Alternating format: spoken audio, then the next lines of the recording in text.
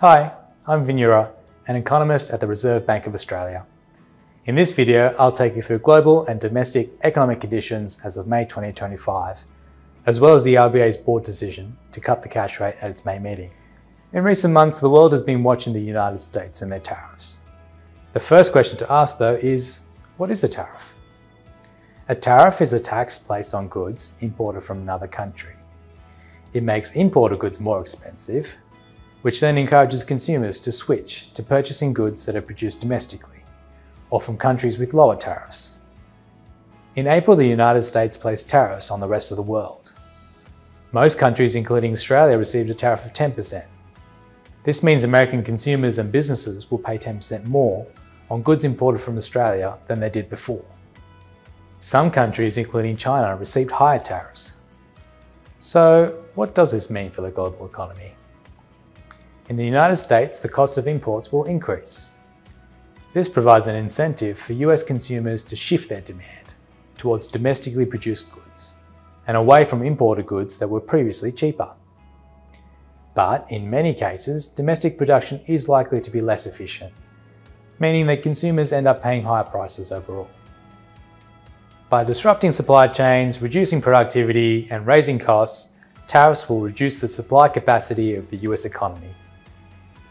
At the same time, tariffs reduce the purchasing power of consumers and businesses, which could lead to lower spending in the US economy. For the rest of the world, tariffs will lead to a decline in export demand because US consumers and businesses will buy fewer imported goods. On top of this, trade tensions between large economies can create significant uncertainty. This graph shows how uncertainty has changed over time.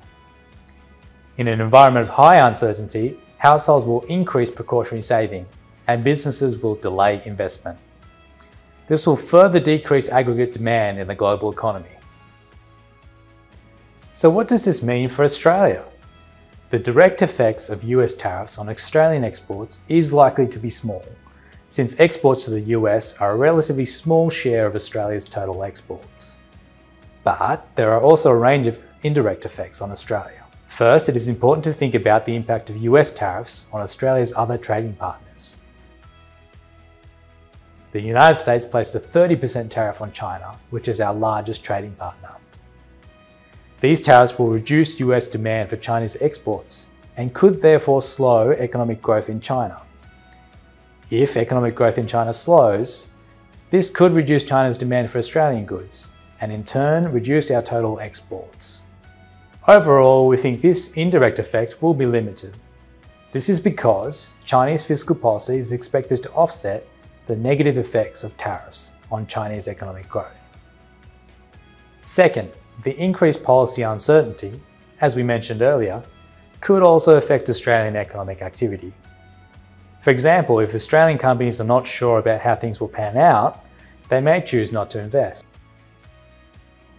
Let's turn to the Australian economy, starting with the labour market. Labour market conditions have been steady in recent months. The unemployment rate is basically unchanged since mid-2024, and the underemployment rate has stabilised since the start of the year, after declining a bit last year. The unemployment rate tracks people who are actively looking for a job but don't have one. The underemployment rate tracks people who have a job but want to work more hours. Both measures are lower than their average levels over the past few decades, and the RBA continues to judge that the labour market is tight relative to full employment. A tight labour market means the demand for workers, or firms who want to hire, is strong relative to the supply of workers, or people who want a job. And now, inflation. The RBA tries to keep inflation low and stable. To achieve this, we try to keep consumer price inflation between 2 and 3%. There are two key measures of inflation. Headline inflation captures the price of all goods and services in the Consumer Price Index. Underlying inflation excludes unusually large price changes. This means it provides a better understanding of overall inflation trends. Headline inflation was flat in the March quarter at 2.4%, while underlying inflation decreased in the March quarter from 3.3% to 2.9%.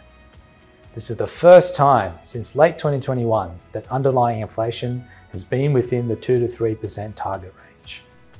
The key question is, where to from here for the Australian economy? The RBA is forecasting that Australian GDP growth will continue to recover, but at a slower pace than we thought at the beginning of the year.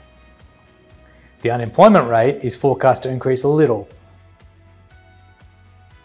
while underlying inflation is forecast to return to around the middle of the 2 to 3% range and remain sustainably around there. However, there's an unusually large amount of uncertainty at the moment, so there are risks in both directions.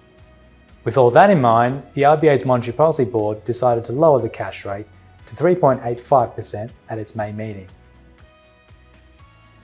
The board decided it was appropriate to lower the cash rate because inflation is expected to ease a bit further and remain around the middle of the target.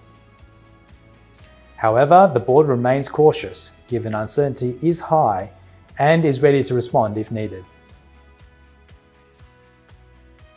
That concludes our look at current economic conditions. For more student resources, visit our education page, links below in the description. Thanks for watching.